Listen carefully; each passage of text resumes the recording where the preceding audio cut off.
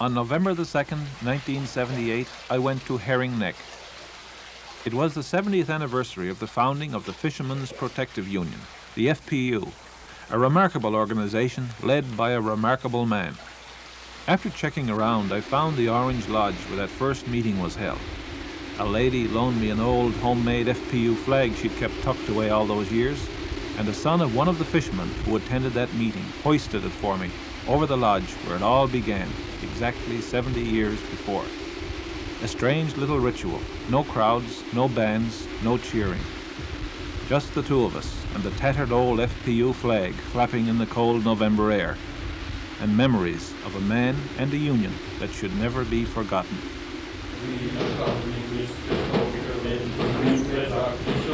Then we stand the snow and billows down the stormy Labrador.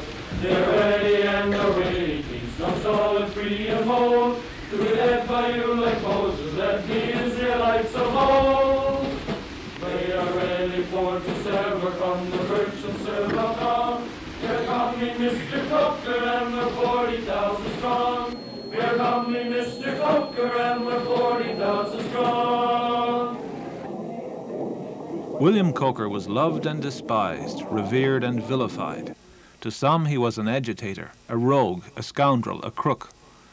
To others, a great reformer, a patriot, a genius. To the fishermen of our northern bays, he was a fearless leader, a champion of the common man, a kind of northern messiah who led them out of economic bondage. Back in the early days of this century, our fishermen were scattered in 1,000 coves. There were no roads, no hospitals, no services, no government assistance. Government was by the rich and for the rich, and a long ways away, in St. John's. That's where the big fish merchants were too, the men who took the salt fish and shipped it away. They seemed to live well enough, but there was rarely enough money to ever wipe out the fishermen's debt. Fishermen were shackled to an archaic system of credit and barter. It was a hopeless, soul-destroying existence. Enter William Coaker, a man destined to shake the established order and to instill in our fishermen a sense of direction and a feeling of pride and power. As a boy, Coaker yaffled fish aboard schooners here in St. John's Harbour. At 13, he organized a strike which increased fish handlers' wages to 40 cents a day. At 16, he articled as a clerk. By the age of 20, he owned a small business, but was ruined by the bank crash of 1896. Then he turned to farming on this island in Dildo Run, Notre Dame Bay. We had a job finding it, for Coaker's farm is already fading from memory. There's not much to be seen here now. A few stones and slabs of concrete hidden in the grass, remains, I suppose, of his house and barn.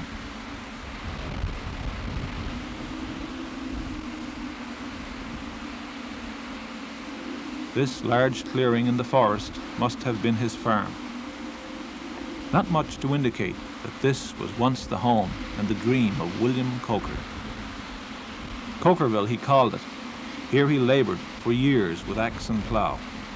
But this island was also a retreat for William Coaker, for while he was farming, he was also thinking, dreaming, planning, and drafting up a constitution of a union which would free Outport Newfoundland once and for all from the yoke of the greedy merchants and the callous politicians.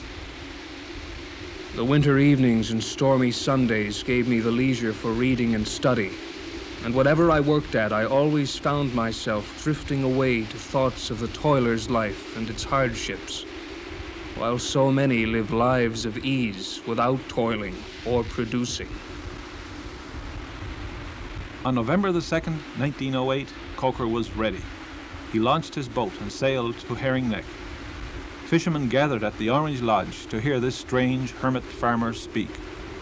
I had never addressed a public meeting before that night and was a little nervous about the result. But after speaking 5 minutes, all doubt had been dispelled, and I went on for 2 hours, finding words to put my feelings into expression, and did so without effort and without hesitation. There was a packed hall, and after another address of 2 hours, I asked all who believed in cooperation to remain in order to start an organization. 19 remained. It must have taken courage, you know, to stand with Coaker that night, to join a union, to openly defy the established order. It wasn't long, though, before those 19 herring-neck fishermen had company. For young Coaker, bursting with enthusiasm, bristling with confidence, traveled on to other outports, rallying fishermen around him, forming new locals of the FPU. His farm was soon forgotten as he moved along the coast, by horse, by boat, by dog team, on foot, rallying fishermen to his union, fanning the fires of discontent which smoldered inside them. The fishermen quietly, and because they didn't express themselves, they didn't hold meetings, there was no protest movement, but quietly each man in his own feeling was disappointed in the price he got for his fish. He was disappointed in the cull of his fish. He had the feeling that the merchants were fleecing him in the price of the supplies that the fisherman got on credit from the merchant, in the way the fish was culled, the fish that was to pay for the supplies, in the price for the fish. He was being cheated. This was his feeling. Whether he was or not, this was his feeling. He felt that he was being cheated by the merchants. And there was a powerful anti-merchant feeling. And of course, Coaker had that to go by.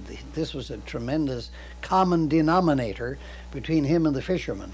The more he raked the merchants, the more he attacked them, the more he exposed them, the more he ridiculed them, the more he slashed them, the more fearless he appeared to the fishermen to be, or he wouldn't be able to do that if he weren't absolutely fearless and independent, and the more he appealed to them. He was, you might say, in a sense, he was appealing to their prejudices. Certainly he was appealing to their emotions.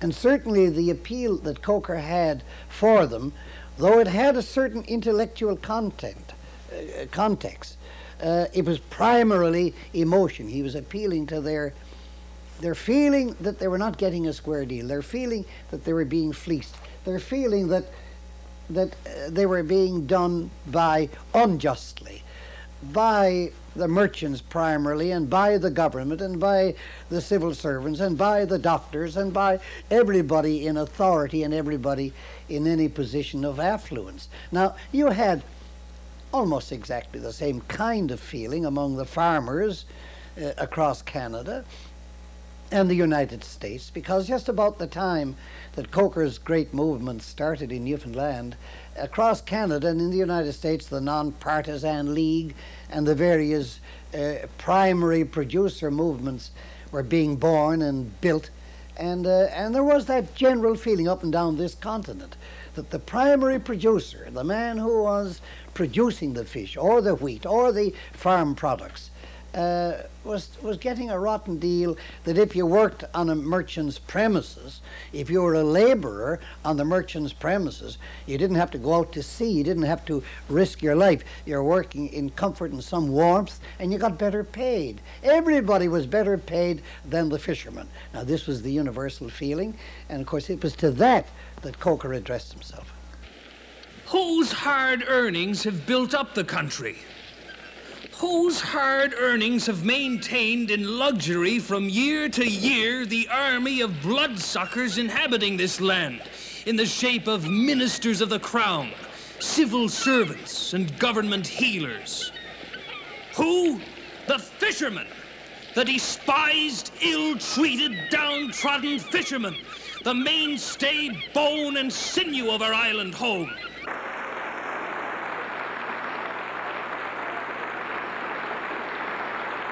I suppose the movement was ridiculed at the beginning, was it? Oh, sneered at people before people realized the greatness of the potential. People just laughed at it, sneered at it. I don't know that the ordinary man, the average man in the street, but the newspapers did. And the merchants meeting in the Board of Trade would meet and joke about it. They didn't take it too seriously for the first year or so. And then as the word began drifting into St. John's, especially from the local, the outport merchants who would be coming into St. John, and they say, oh, this could be serious. This thing is taking a hold, and you know, this man Coaker is he's getting to have a very big influence. And when that word would be brought in, here the newspapers and the merchants and the politicians would take it much more seriously. But Lord Morris, Sir Edward Morris, decided in the election of 1913 that this Coaker stuff was just a big balloon blown up, and that he could puncture it with a few needles. He could puncture it, and so he hires a little boat. I don't know whether it was the Daisy boat, some small steamer, and he makes a tour down the northeast coast, or part of it, to go ashore in each place and hold a meeting and explode this Coaker boom. Explode it, puncture it, put an end to it, cause it to collapse. He just escaped with his life. St. John's in those days was filled with vessels, small schooners bringing fish from the outports, and big three-masted foreign-going vessels loading fish for Spain, Portugal, Italy, Greece, South America, and the West Indies. The waterfront was the hub of the island's economy. Coaker realized that the only way to effectively challenge the Water Street merchants was to enter into direct competition. So the Fishermen's Union Trading Company was formed. There wasn't room for the new company here in St. John's, so Coaker looked north, and Port Union was born. Here on the north side of Trinity Bay, Coaker would build a town around the Union store. He would buy fish from Union members, bring in supplies for the fishermen of the northeast coast, ship their fish away to the European markets, and challenge the fish merchants at their own game.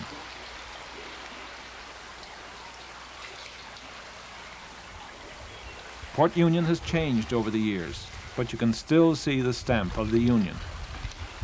The trading company premises, empty now. The houses built for the fishermen and their families who flocked here to work for Coaker and the Union. Aaron Bailey, the son of a Labrador skipperman, rose through the ranks to eventually become president of the Fishermen Union Trading Company. He's seen the birth and growth of Port Union. In 1911, when the trading company was formed, they were operating out of St. John's, and the fish operation was on the northeast coast, and they didn't have the facilities in St. John's to handle the fish for export, because that's why they had to get into the way the trading company was formed, because they had to export fish. So Trinity was supposed to be the site looked at first, then that was blocked, and this was the only site south of Bonavista Cape for 12 months shipping port. So in 1916 they start the operations here. The plant was start to build here in 1916, so that they could bring in their fish here, store it, package it, and export it throughout the 12 months to the European and South American fish markets. Coaker was a man of vision and imagination. The network of ponds and rivers behind Port Union was harnessed. Much of the work done by fishermen with pick and shovel. The power plant, built in 1916, is still ship-shape, operating perfectly, supplying the electrical needs of all the surrounding towns. It's startling to realize that this was all functioning here more than 60 years ago, a time when practically all of Newfoundland was lit by lamps.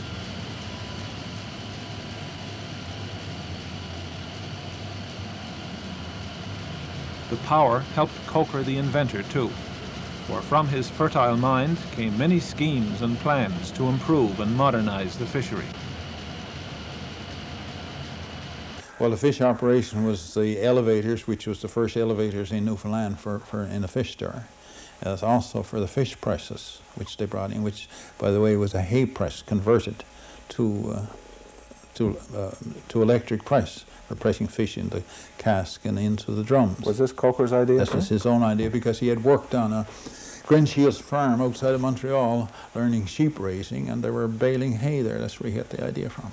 I believe he also designed his own fish dryers too. Yes, he had, as back in that period, most of the fish were hung up around the stores with stoves to dry, but Coaker designed a dryer using he had a hot air furnace and electric fans, electric blowers, and electric heaters into it. And this was later copied by the Norwegians? This, in 1922, to an engineer, and the captain of a ship was here and took the design of the Coaker dryer down in the plant, because I was with them at the time when they made it. They also made some recommendations to him for a change, to change it from hot air to steam heating, which he did that year. That was the first of the starting of the drying fish in Norway at the time, at this principle of dryers in Norway. The Fisherman's Advocate is still published in Port Union. Once it was the most influential newspaper printed in Newfoundland, a powerful vehicle for Coaker and the Union to spread the message throughout the land. It was no mere propaganda sheet either, for it provided complete journalistic services to a group never before tuned in to the outside world, the fishermen. It had other uses too. One old lady claimed her bread wouldn't rise unless it was covered by the Advocate. It was inevitable, I suppose, that Coaker would enter politics. Here he is with his Union party. Fishermen, or sons of fishermen, boat builders, practical men all, men who knew Outport Newfoundland well, for they were Outport Newfoundland. Originally, at least, they did not want to rule. They wanted to hold the balance of power, to be in a position of neutrality in the House, supporting whichever party that would do the utmost for the masses. The Union party swept the north and proudly marched into the House of Assembly. It was a remarkable moment in our history. It must have been a dramatic scene in the old colonial building when Coaker and his party moved into the House. Yes, of course, he had formed a coalition with Sir Robert Bond, the leader of the Liberal Party. And so the party was known as the Liberal-Union Party, the Liberal Union Party. And actually, Coaker got more men, Union candidates elected than Bond got Liberal candidates elected. Of course, in the districts where the Union candidates were elected, there would have been Liberal candidates elected if the candidates had been Liberals and not Union candidates. But Coaker outnumbered the Liberals, and Bond was, I think, a little disgusted. Bond was always a little bit suspicious about making the deal with Coaker in the first place. Bond had his suspicions of the soundness and the propriety of Coaker and Coaker's movement and Coaker's FPU. Nevertheless, he did form a coalition with him. So when Coaker went in the House of Assembly, he went in there knowing more, perhaps, about the affairs around the island, around the country, than any member of the House knew. And the enormous fun he would have when the estimates came before the House, the estimates of the proposed expenditure for the coming year. He says here, $50 this fella. This is one of the old Tory healers, one of the healers. Now you're going to pay him off, huh? You're going to pay him off out of public funds. And he could name every single individual vote. It was astonishing, the knowledge he had of the places and the things and the people and the individuals of the whole northeast coast. I think he could have called thousands of fishermen by their first name, and he would know who the shopkeepers were and the merchants and all that, and he took diabolical pleasure in exposing what never would have been exposed in the House of Assembly when the estimates were brought down. Coaker pushed for legislation to improve the lot of sealers and loggers, but his main thrust was toward improving and developing the salt cod fishery. This was the lifeblood of Newfoundland, and always would be. He called for strict government control of marketing, and when he finally became Minister of Fisheries, piloted through his new regulations. He met stiff opposition from some of the fish exporters. What was going wrong was that our merchants, who were our exporters, you see, a merchant then was a man who outfitted a fisherman on credit, took his fish in to pay for the supplies, then packed the fish, exported the fish to the various markets. That's what a fish merchant was. He was an exporter. And they had no system for export. They dumped it. They dumped it. First of all, it was all on consignment. Every kettle of fish that left Newfoundland to Spain, Portugal, Italy, Greece, Malta, the West Indies, Brazil, no matter where, every kettle that went unsold. It went on consignment. It would land in Oporto, in Lisbon, and anywhere, in Naples, in Piraeus. It would land unsold. Well, now, if you were an importer in those countries, and cargo after cargo after cargo of salt cod was arriving from Newfoundland, and in the harbour there were 2 or 3 or 4 schooners loaded with fish, a semi-perishable article of food, what did you do? Did you rush out to buy it and keep the price up and keep the price firm? No, you took your time, you waited, and you got the price down. You got it down, and then you bought it. Well, the result of that was that never in any year did enough money come back into Newfoundland to enable Newfoundland to live, to give the fishermen a decent living, to give the merchants a decent profit. There just wasn't enough money coming back for the fish that went out because of the appallingly inefficient system of cutthroat competition among the merchants themselves to dump their fish on the markets. And that was the heart of the whole thing. And until Coaker discovered that, and he did discover it by visiting the markets, he was, I think, the first person in the world from Newfoundland to visit all the markets and see what was happening in each individual market. He was a master of it. He really knew, you see. And then he discovered that where he'd been attacking the merchants, he'd been attacking them for the wrong thing.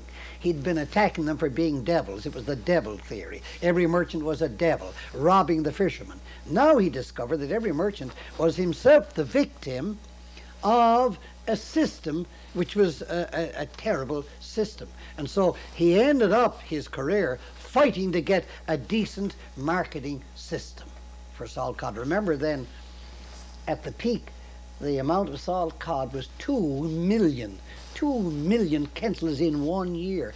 2 million quintals. And that was all that Newfoundland had, more or less. That's what you had to try to live on. You had a paper mill, and after a while you got a second paper mill, and you had Bell Island. But primarily, Newfoundland was trying to live on the money that came back from the markets for the salt cod we shipped out. Now, his regulations were designed to improve that marketing system, and eventually they Not to failed. improve, but to wipe out cutthroat competition, to wipe out consignment shipping, and to see that all fish would not leave Newfoundland until it was sold. It had to be sold before it was shipped, and it had to be sold at a price fixed before it left. Well, why did the regulations fail? Well, number one, the Portuguese importers and the Portuguese government fought like tigers against it. So did the Spanish, so did the Italian, the Consortio and the Gremio, the different governmental organizations that were set up to fight it and to resist it. And so did some of our local merchants. Some of the biggest of them fought it. The biggest of them all supported the fish regulations, but 2 or 3 of the biggest fought it, and it ended up in court, and the thing had to be dropped. Some say they were introduced at the wrong time and in too high-handed a manner. Some say it was simply blind hatred of Coaker and everything he did, that the regulations were sabotaged from the beginning. Whatever the reason, the regulations failed. There was panic, a rush to the markets. The price of fish collapsed, money was lost, and many placed the blame on Coaker and his regulations. But as the years progressed and our fishery began to stagnate, other fishing nations surged ahead with state-controlled marketing schemes not unlike those which Coaker had envisioned, a bitter pill. Was he a bit disillusioned in his later years when he saw our fishery start to fade and the Norwegians and the Icelanders catching up and passing us? Well, I remember one thing that struck me very vividly in my visit to the European markets with him in 22 was this: we were in Greece, and that was the first year that the Icelandic people were putting wet salted fish, medium wet salted fish in. And he said to me, look, if we don't change in Newfoundland, they're going to take the market from us with this type of processing of fish. Yeah. And he said, they're coming in there, and of course this is what's just happened over the years. Now, was this what his regulations were designed to overcome? They were designed to give to the markets what they wanted and control the shipments. That was the main thing, so they wouldn't cut the price in the market, see? Well, now, if Coaker's ideas had been really carried through, what would it have meant to the Newfoundland fishery eventually? Well, you would have had a much orderly, organized industry, as the Norwegians and the other people have done through the years. I don't think it would, his idea was the government shouldn't control it, but there should be marketing organizations. And the marketing organizations could be controlled by the trade themselves, with the fishermen and the government agent.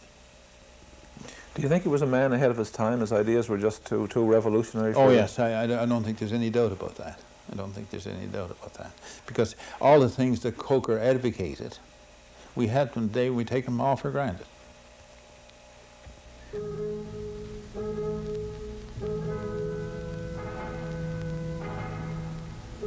And so there lived a man, William Coaker, a man ahead of his time, a man with a vision, with a cause, a man determined to improve the lot of the fishermen of Newfoundland.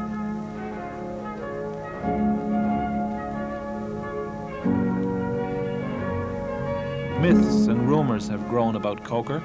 His historic image is clouded, confused.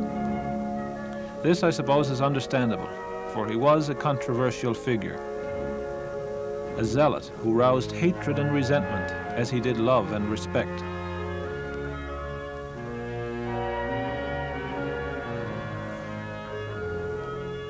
He challenged all who stood in his way. He upset the established order. Business, church, and state shuddered under this man Coaker, this man who stirred the northern fishermen, who molded them into a union and a political force.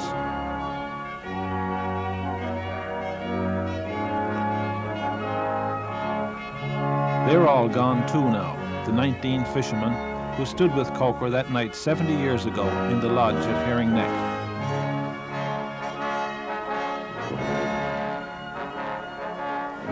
Little did they know they would go down in history as the nucleus of the FPU, a remarkable movement that would spread throughout northern Newfoundland like wildfire, a union that would change the face of this island. The FPU has faded and died, but in its time it was a force to be reckoned with, and so was its leader, William F. Coaker.